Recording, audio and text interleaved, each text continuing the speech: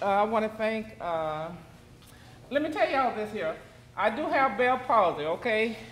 So a lot of times I'm trying to say things that won't come out, and I might ask y'all what I'm trying to say, and I know it's, so, I might kind of demonstrate what it's like, and y'all gonna have to help me out because it will not come out for nothing. So I want y'all to know when I get to that stage what's happening, okay? So when Marlene, when I got the call, I think I finally met her over here.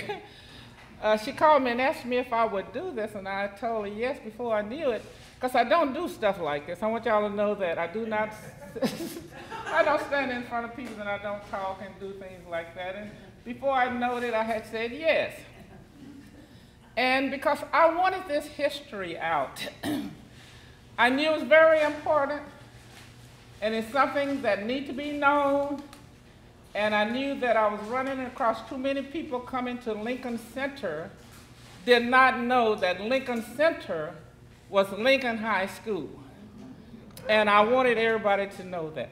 So quite naturally, I said yes before I even knew I was saying yes. But anyway, first I want y'all to know that Lincoln Center had to be a school before it became a center. It was a school before it became a center. And I wanted everybody to know that is where I graduated from in 1962, Lincoln High School. And I thought people need to know that that was our school.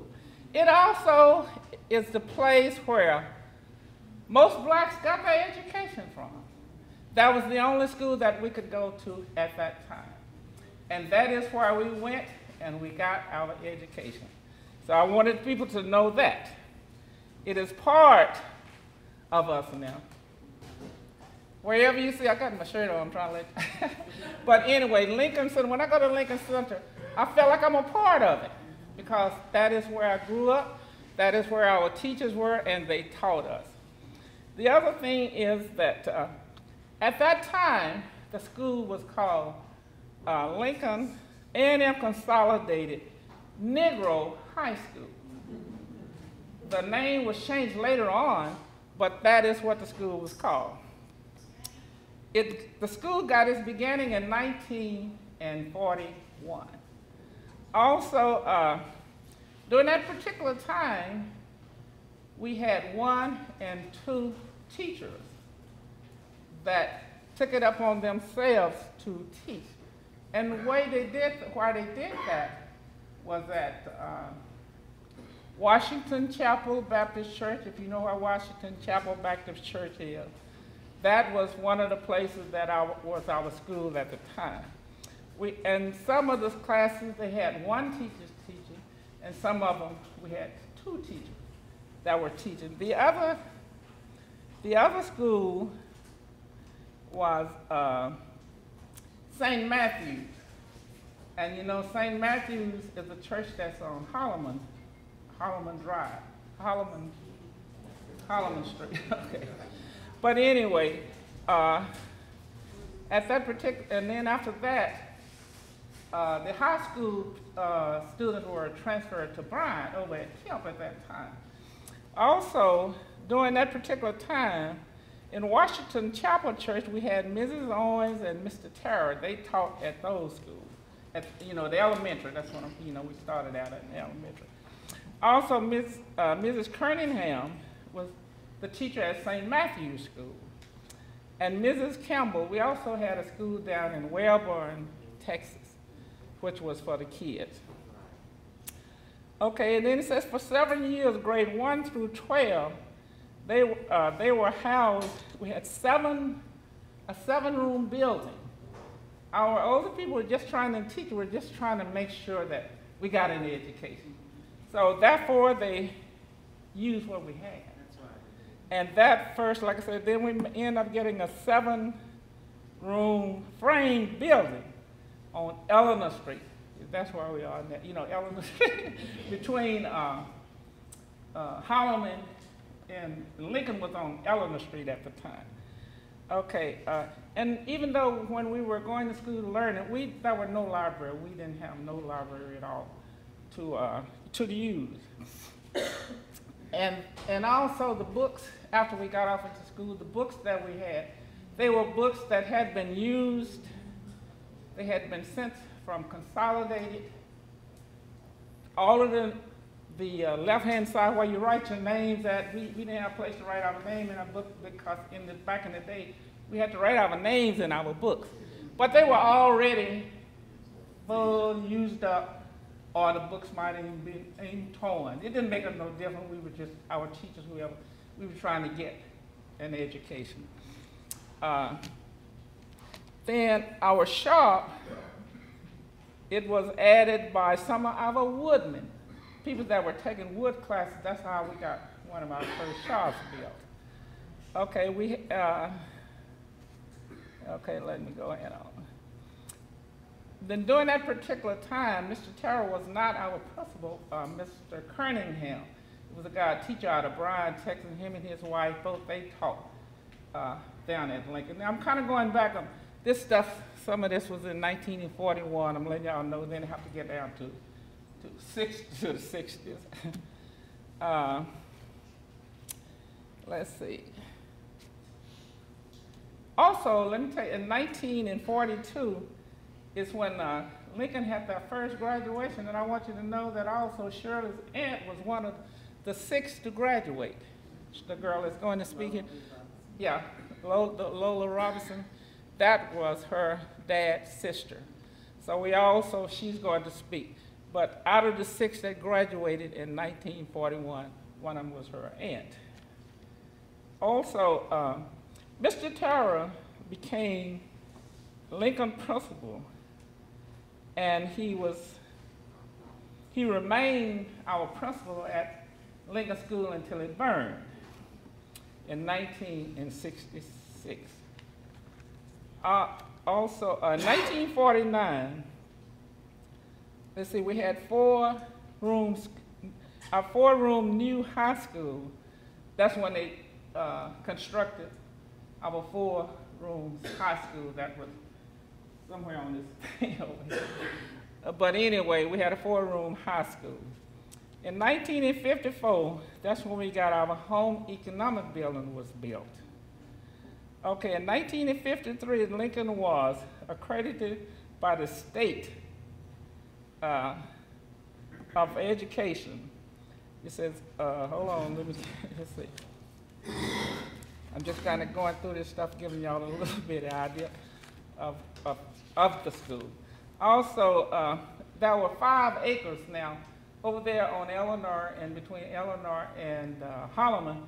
5 acres is what belongs to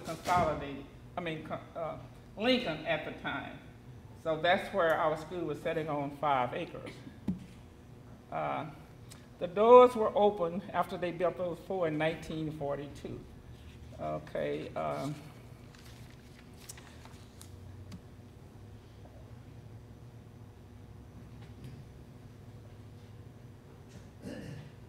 Okay, it was in 1960 when A&M Consolidated Independent School District received notice that the advancement of colored people were requesting that the schools be integrated. So that happened in 1960. The plan was at that particular time was to stair-step integration. And that was 6 years old go this year, and they would move up to 2nd grade. And then the next year, 6 years old, would start going, okay.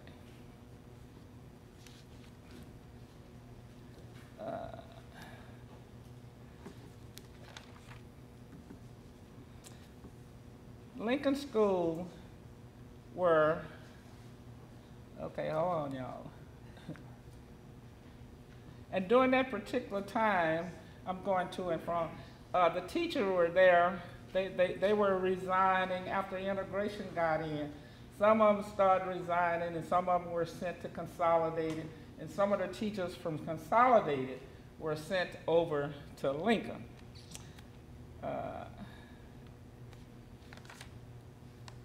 Y'all have to bear with me a little bit here. I just kind of, and I'll back up a little bit. You know, when the school burned, they never did come up with a cause to why Lincoln burned down. All we know is that they were having an outdoor class over there that night when the school went up in flames. And some of them thought that maybe integration was just coming in too slow to start out 6th grade this year, and they move on. That was pretty slow. That's going to take years before integration come in. So it was kind of speculated at that particular time that maybe it was going too slow.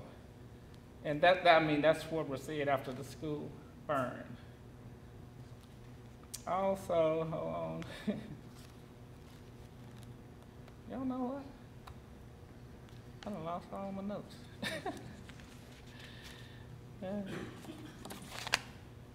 Just a second, y'all. I didn't want to kind of read off my paper here, but and also I want to say this too.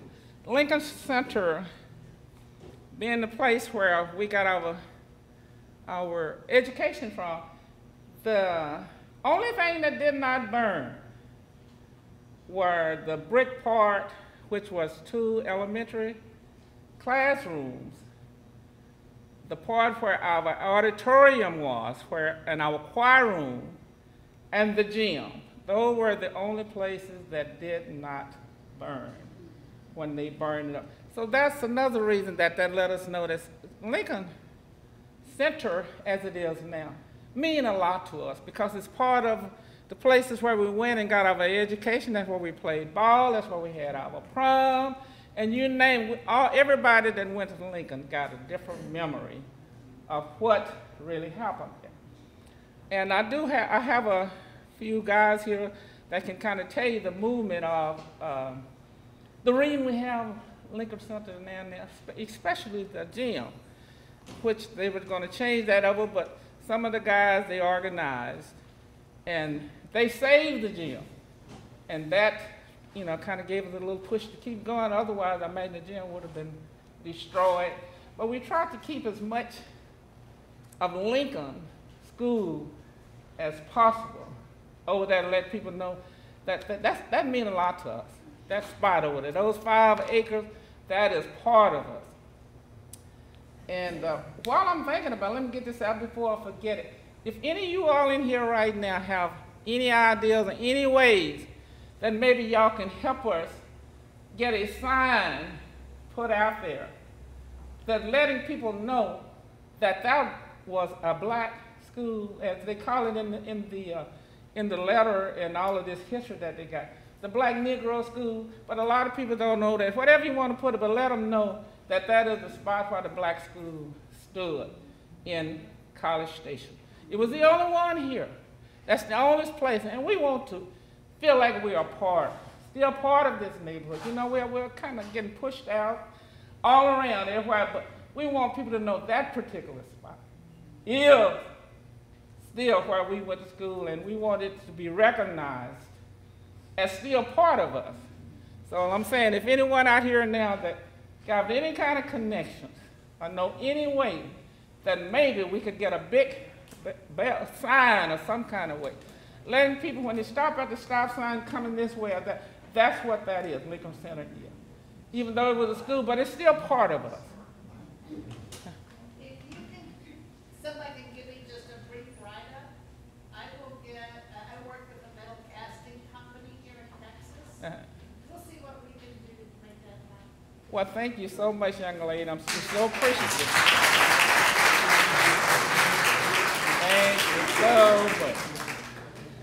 And well, if you go there now, that is the only part that didn't get burned is the gym, the 2 brick buildings, which is where we seniors meet at every day over there. We still letting people know that we're still part of that, even though we might be walking a little bit crippled, but we do still go over and try.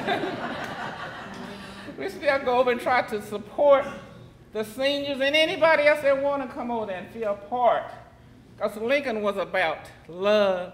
Our teachers, even though they taught us, that they were there for us when we needed them. You know, our families were together. Our preachers, our church, they all backed us up. Whenever we went to play ball or had anything going at Lincoln, you can rest assured that it was a family thing. You know, at that particular time, you had your mama, your daddy, your granny, anybody else that they went and they supported. I don't know what happened along the way, but I want y'all to know that we were loved by our teachers. They were so concerned about trying to make sure that we made it. They helped us, and they were there for us. Also, I want y'all to know, this is a replica of what Lincoln looked like before it burned. Now, you know, when y'all come up, you can look, but you know, this is the part of the school, but they kind of put a little stuff around about all of the houses that were kind of down each one of these streets, so you can kind of see the street it is named. A&M did this for us. Some students from A&M, to the best of our knowledge, we had to tell them kind of what the school was like. And so when you come up here and look, you just have to look down Eleanor Street and Holloman, because that is where our 5 acres were. So, but the rest of them are houses that were around. I think I had a little bit more to say, but I can't find it now to remind y'all. So meanwhile, while I'm thinking about that, I'll just let Shirley come up. And by the way, then I'll. I had a real quick question. Did the whole that building burn as well? No, I'm sorry, I didn't leave that out. The Home Economic Building, they just pushed that down a few months ago. I ran out to try to take pictures of it before I said goodbye to it, but I did put them on my camera, and I can't find where they are. But it was the Home Economic Building which set out, the shop didn't burn, sorry about that. But the brick building now used to be our shop and our science room, and that didn't burn. So you will still see part of that still sitting there. The part that you see sitting there now is the part that didn't burn, which was our science room, our shop, our home economic building, and the 2 elementary classrooms, and our auditorium and our choir room, which is still there, and the gym. Those are the ones that did not get destroyed. And you know, it's so strange about when the fire was going on, as I was looking through some of the papers, it took one truck 15 minutes to get there. And then it took the other truck 10 minutes to get there. And then nobody wrote nothing in the records about what may have happened. You know, it was kind of like nobody wanted, I don't know, but anyway. They didn't really give you any kind of information on about how the school burned. They just said the wind blew and got it going, or people came around, standing around, trying to see the fire, got in the way, or whatever. Those kind of the excuses that we're giving at that particular time of the things that happened. Can you talk a little bit about the neighborhood and when it was established? Do you know? I do have it in some of the notes of me about it. I really can't go exactly back to that, but. So a lot of the houses were not built until the 70s, but you say the school was there in the 40s. Well, that's, yeah, I that's, presume the okay. neighborhood was there before that. The area Oh. was established in the late 1930s. Mm-hmm. That whole area. And I remember that fire. I lived right up the street, and I just remember the flames and the noises, and I still live there actually. And you know, so that's just a little part of you. There's probably a number of us that remember that night, and how. At least I remember my mom saying, "What did we do to help?" Yeah. While we're on the business of the fire, there's a family that have been very important to this area, and it included Cal Boygan. And he mentioned that at the time, the fire was started by some white and black people who had decided that it had to, that was the only way to promote change. And so it was actually deliberately started. And that is, at any rate, it sounds like a rumor, and it probably is, but it's not documented. Yeah, But there are people who have The idea mentioned that that was what was speed up happening. integration, is that the? Because they were trying to promote integration, and it wasn't happening quickly enough, and it didn't seem as though it would come to fruition, whatever. Henry? You, I was talking to a lady, a neighborhood lady, about a couple weeks ago. She's about 94, 95 years old. Her name is O.C. May Walker. And she was telling me about speaking of the community. Yeah. And I can't give you the exact date, but you can, if the lady is 94, 95 years old, you can subtract and go back to that. And how many of you know about the Marion Hugh Estate Hills? Good, right behind you. Yeah, that neighborhood used to be blacks, and used to be a black neighborhood. And then she says, I wish you could get her here to speak to you. She has a lot of history. She said that right there along Holloman Drive, they start selling property there for a little or nothing. Which tells me that the Anglo, I'm going to use the word Anglo, okay? Wanted that property where Marion Pugh house was. So therefore they start selling that property. And some of the, I guess, people that had the property wanted to say, okay, let's move the black folk in this particular neighborhood. And that's the bottom line to that little history of what she was telling us, telling me about. So you can start doing the math yourself to figure that out. And someone asked a question a few minutes ago,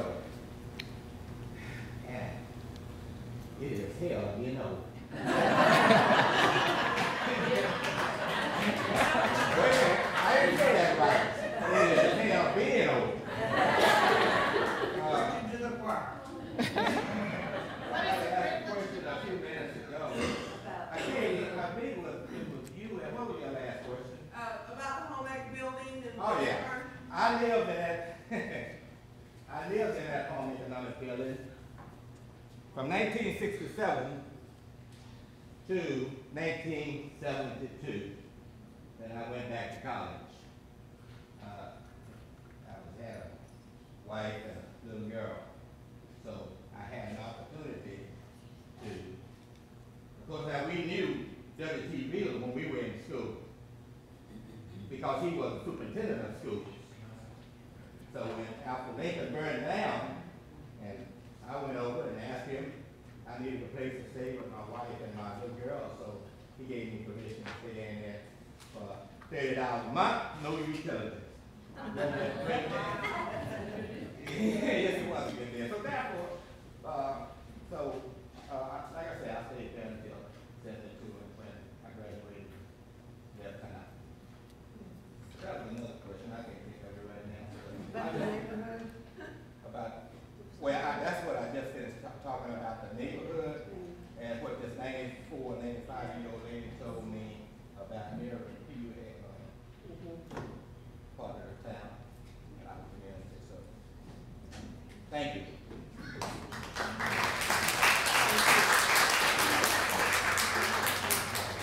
and while I'm talking, let me know, Lincoln got his name, sorry. It was in 1946 is when the Lincoln changed from A&M Consolidated Negro School to Lincoln High School, and that was in 1946 when we got our name. And we started finding our identities. And we got our song, which is Old Lincoln, How We Love You. We got our pamphlet, our mascot. So our song and our motto is forward forever, backwards never. And we are still trying to go forward. So, like I said, back again, y'all can help us. We are for any kind of help. We get to keep going forward. I'll say that now. I'll turn you over to Shirley here. If anything else come up, I'll just get up and I will say it.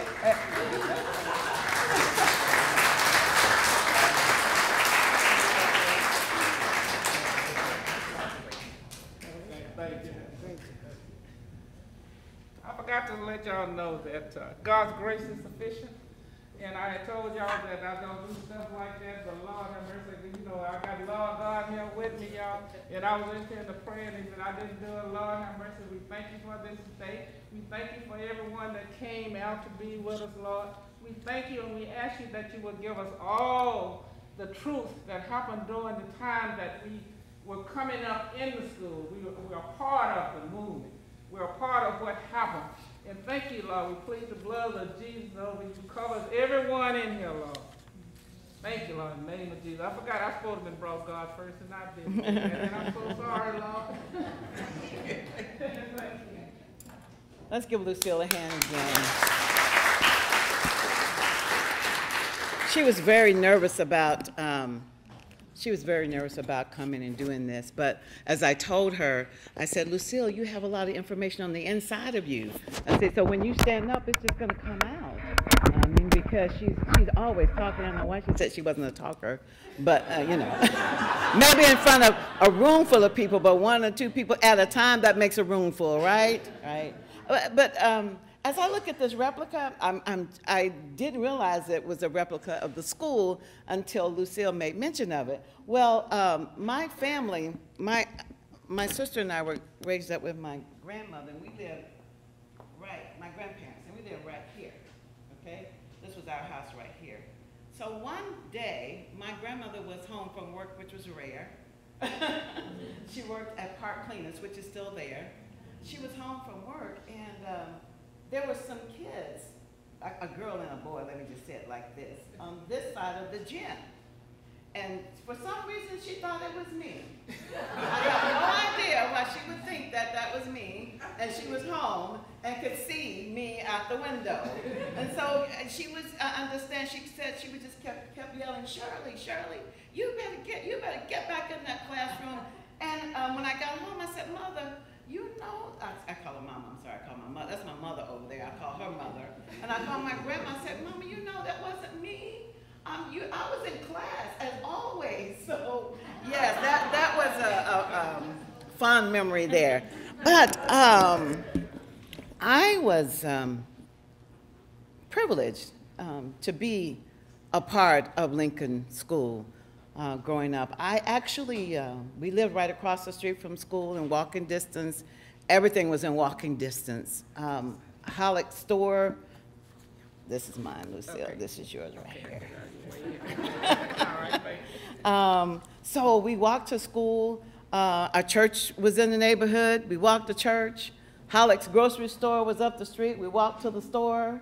Very rarely, well, not very rarely, we went to town, what we call quote unquote town, on Saturdays, I'm sorry, because nothing was open on Saturdays, and that was downtown Bryan. And so it was so amazing. I'm going to tell the story, and then I'm going to get on to what I need to talk about the integration and education. I've been away back in, you know, different states and cities, but our two sons were born in Alaska, and so when we moved back to Texas, I wanted to show them downtown Bryan. Now y'all know that there was nothing there by the time we got back in '85. So, but I was so excited. I wanted them to see the parade, and they stood and they looked, they did like this, and then they go, Mama, can we go to the mall? But I was just so excited just to show them history. History is important to all of us, you know, and no matter where you grew up, no matter, you know, what town, what city, it's important. So I am so proud. We've always wanted to come back home, though. I'm so proud of College Station, Bryan College Station area. I love this place. I love being home. I was one of the first students, along with my sister and my cousin and some other people, other students that enrolled in Consolidated in 1965. We had a choice, okay? That was before the school burned down. So we had a choice to go to A&M Consolidated.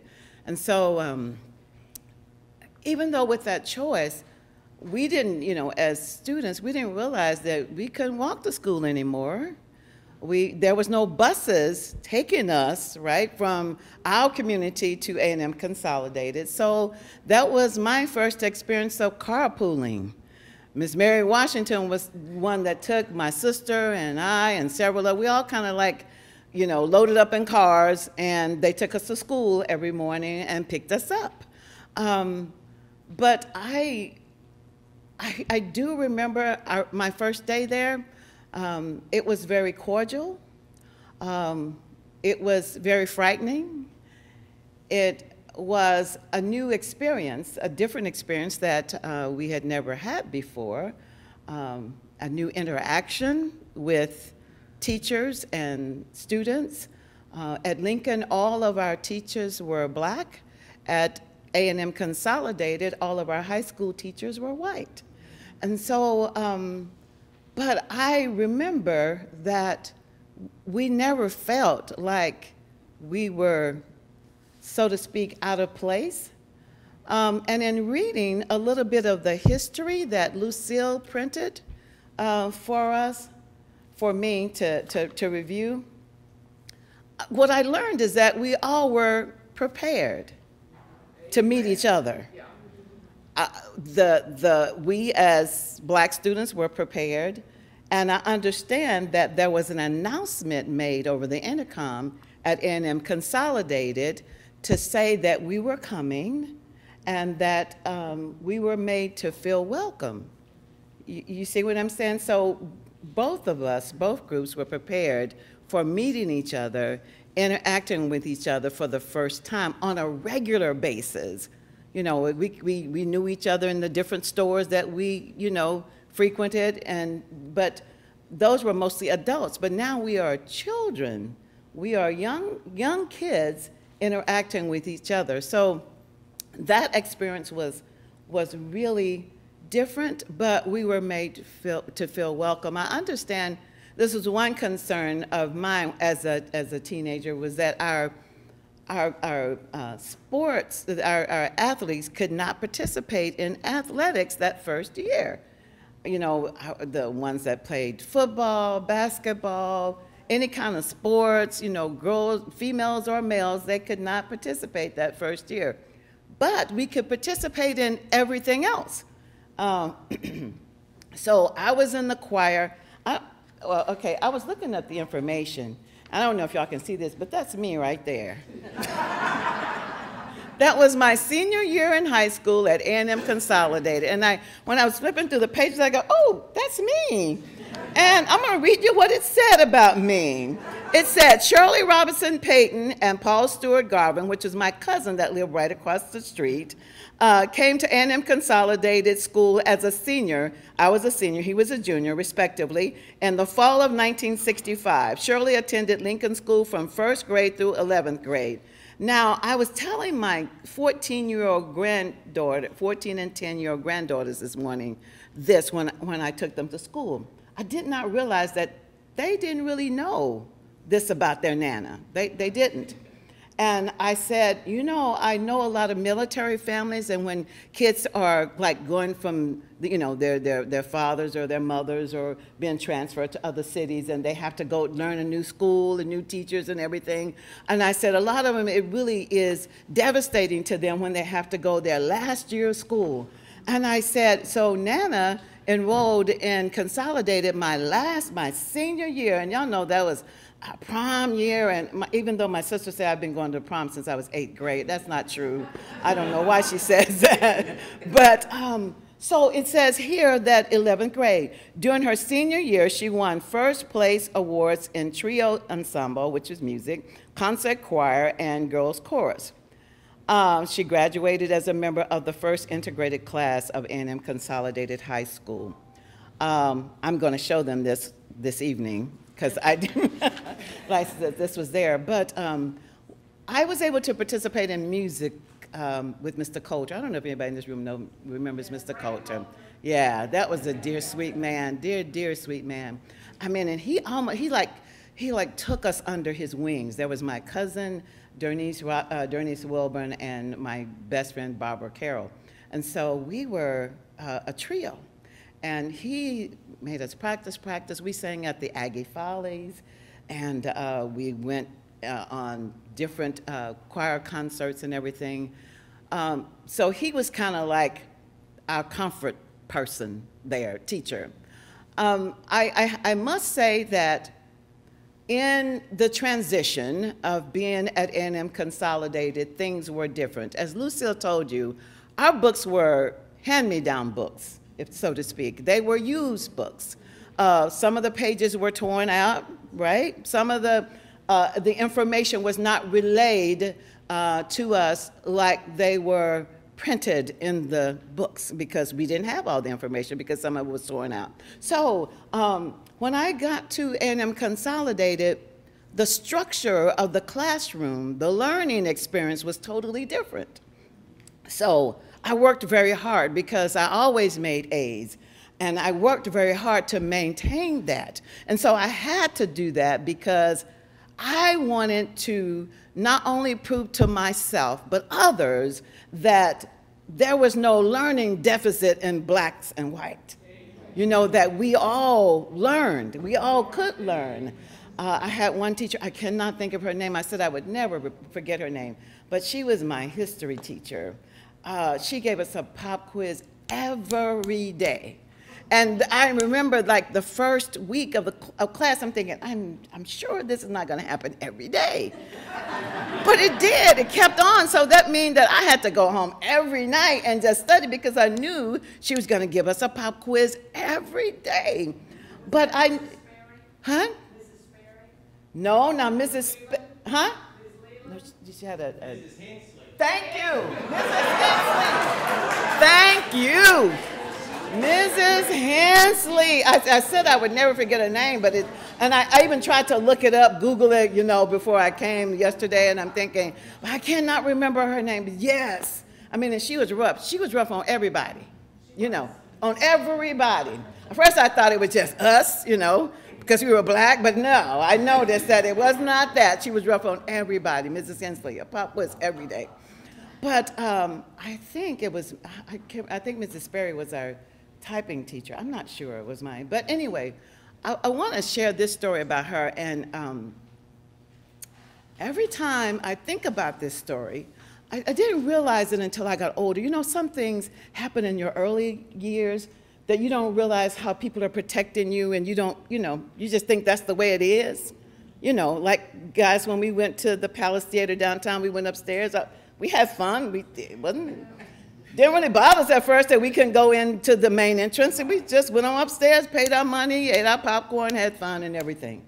So, but I remember participating in a typing contest. I was in a typing class at A&M Consolidated, and I remember we went out of town to another city to participate in a typing contest, and I was the only black student in the group. And she had made sandwiches for us, a box, you know, lunch for us. And I really remember this. The only reason I remember this is because I don't like mayonnaise. And so, but I remember the sandwiches had mayonnaise on it. And but she had prepared these lunches for us. And it did not dawn on me until way in my adult years that she made those sandwiches as a protection for me, because they could not go into the restaurants with me with them. And so every time I think about that, every time, you know, and it didn't dawn on me that that was why she did that. Because I'm thinking, you know, all the other schools, you know, they were going to the restaurant, you know, because it was a break time, and she had lunch, and, you know, for all of us, and I remember we sat in the car and ate it. But I realized that, you know, and so, you know, things you don't think that people are protecting you, and they really are, you know, and so I think that was Miss Perry. I think it was. I'm not sure, but I know what she looks like. I always remember what she looks like. But that was such a blessing. And so upon graduating, in my class before at Lincoln, we had would have had maybe 23. That was probably about the biggest. I think y'all had probably the biggest class that there was, right? We had 18. 18? Oh, I don't know. Somebody had 32, but we had would have had 23 if we had. But and when I graduated as a senior and at Consolidated, we graduated on the football field. Our ceremony was on the football field because it was lines and lines and lines of kids. But we were always made to feel welcome, and it just seems like it was a natural thing to do. And I'm glad that they didn't do. I'm not glad about, you know, the school burning down. I don't know about, you know, the rumors or whatever behind that, but I'm glad that the progression was sooner rather than later, because I think that we all gained from the experience of being together. You know, you learn from different cultures. No matter whether it's black, white, whatever, Hispanic, it doesn't matter. And so we learn and we grow from different cultures.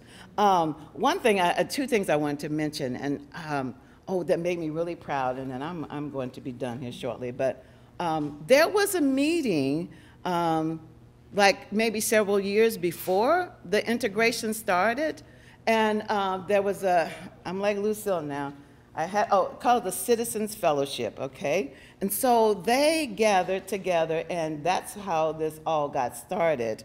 That was in 1958.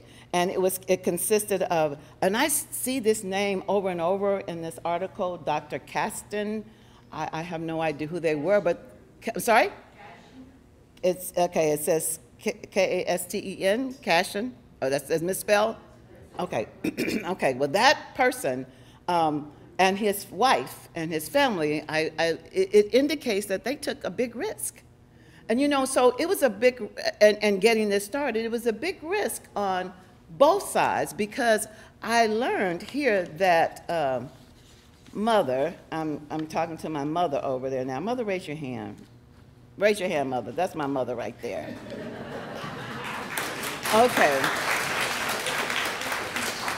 So there was a meeting prior, so I enrolled in 65. So in 1960, October 24th, Dr. Cashin, is that how you pronounce it? Different one? Okay. Well, he and his family, they were the one or he was like the initiator of organizing a community group, both blacks, whites, you know, ministers, people from all walks of life to come and let's see what we can do to get this integration started.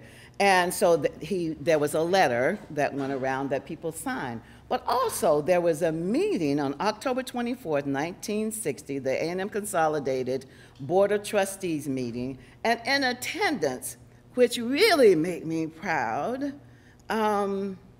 was my grandfather and my grandmother.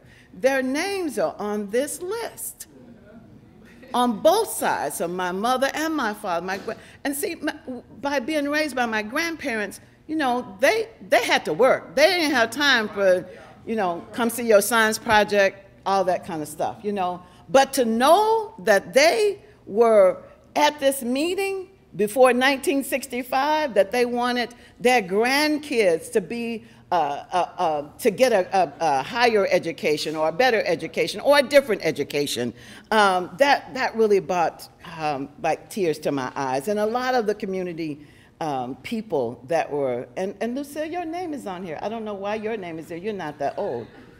Lucile's name is on here.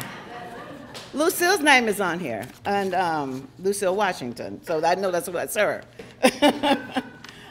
So there were a lot of people that were instrumental in our communities, y'all, so we are proud. We're very proud of our people, Minley. We're very proud of our people that,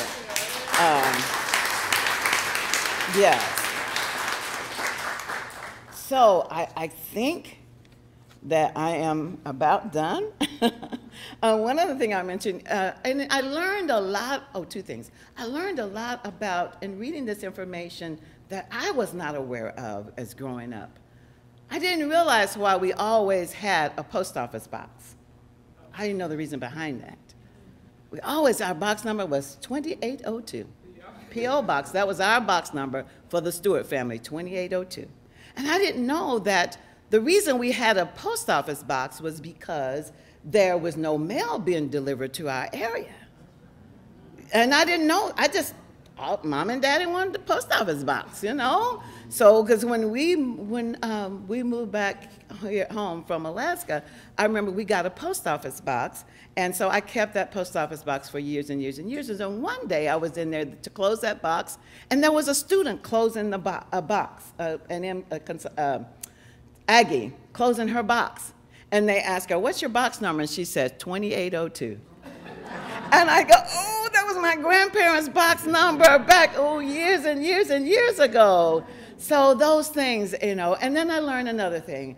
One summer, I don't know, Skilly, if y'all remember this, but one summer, there was a bus that came through our neighborhood from First Baptist Church. Now, I understand that the minister of First Baptist Church was instrumental as part of this group too. But I didn't know that until I was reading this, that they were part of a bigger effort than just a vacation Bible school. They were trying to get everybody together. But I always remember this song, and they would come and pick us up, and we would get on that bus, and we would go through the community, black and white communities, and we would sing, "Come to Integrated Bible School at First Baptist Church." And we would sing that. Sometimes we would get like, "Mm-mm," and then sometimes we get like, "Yeah." But it was so, you know, like I said, all of the history, all the information that has been published, and I'm sure soon to be published, is relevant to us today and to our history and to what we learn about each other and about how things came to be. That's important. And what I learned this morning too, in talking to my granddaughters, is that it's important to pass that information on. Like Lucile said, that people should know that that the ground that the Lincoln Center is on is the ground where our school is. Yes. When did you say you graduated? 1960, well, I enrolled in 65, graduated in 66. I graduated in 65. 65? And I just thought, yeah, I'm obviously a lot older than you. Just by a year, right? But I'm giving you a bit. But anyway, we didn't have school bus service either. Okay. The reason was because we were less than a mile Yes. from the school. Right. So Uh-huh. I walked to school. Right. And my mother worked, so I walked to school. Mm-hmm. If I could catch a ride with a neighbor, I did. Mm-hmm. It's for the neighborhood, not any specific demographic. And that's- Exactly. And that's how it was at Lincoln too, because, you know, of course, people live in Welborn, Washington Chapel, or College Hill, they got bused to Lincoln, but those of us that could walk, you know, was in, you know, a certain radius, then we walked to school. Well, Yes. she forgot it. She forgot to tell you. It was uphill both ways. Uphill. Both ways, huh? Wow. And snowing and raining. Yes, in Texas. I graduated in 1965 also. As a matter of fact, my class was the last class to graduate, and I think I said that, so I'm repeating myself. But I lived in the country, what back then we called Plum Nelly. Plum out of College Station and Nelly about the well. And it was, on the real side, it was about a mile. And I had to walk, not around the highway, but I would cut across the walker's property. Right? Walking across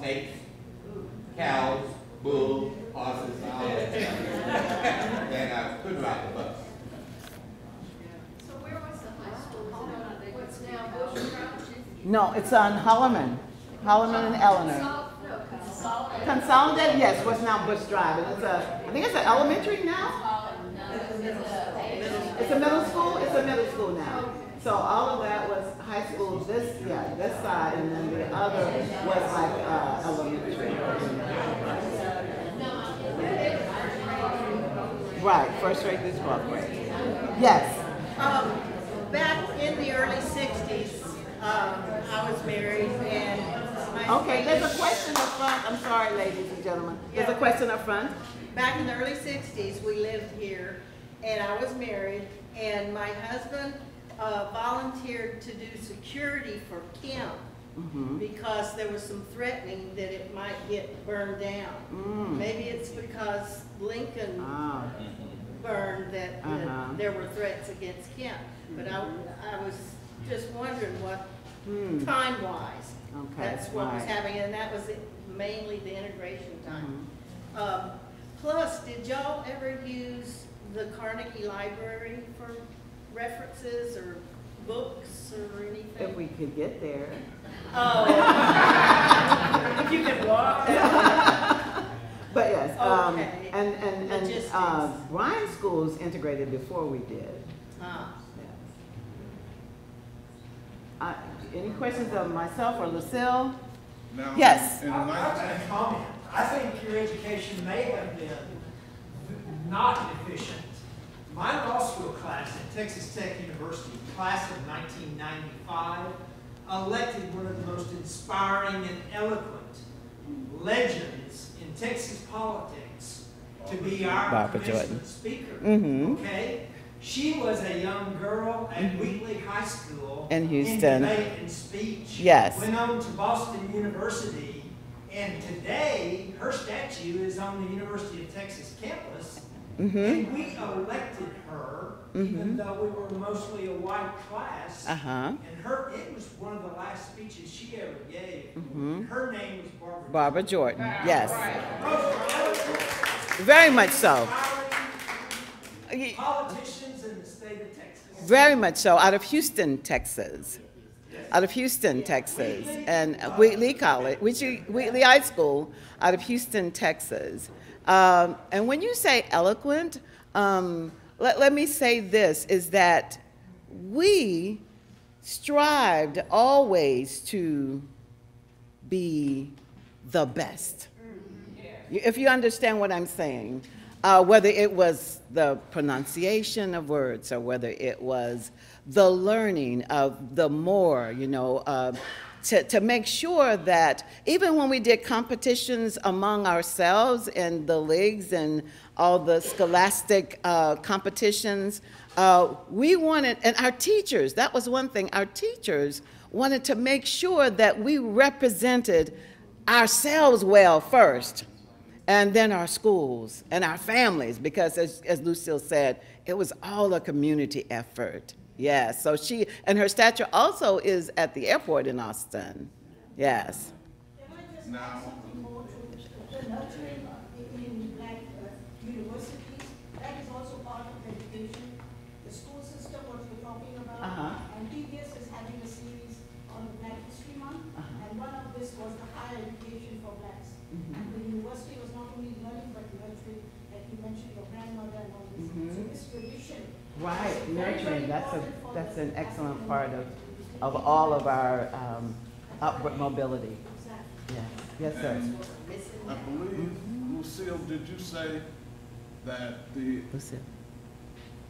Lincoln did not get accredited until 1960? Let me look at my notes here, whatever year it was, that's one of the advancements of, Well, in any event, they were taught before the accreditation, Exactly. and they were taught well. Yes, yes. And there is a distinction that I want to make between being desegregated and being integrated. We have been desegregated for a long period of time. We are just now being integrated. So don't forget that. We have been desegregated for a long period, but we are just now beginning to be integrated. And I think with our integration, sir, it comes with us learning of each other, acknowledging and respecting each other, our cultures, you know, our understanding our backgrounds, because a lot of times I think we separate ourselves because we don't know about each other. And what you will find out that there's more of a common denominator than there is a dividing line when it comes to all of us. Okay, Lucille, I'm done. Thank you.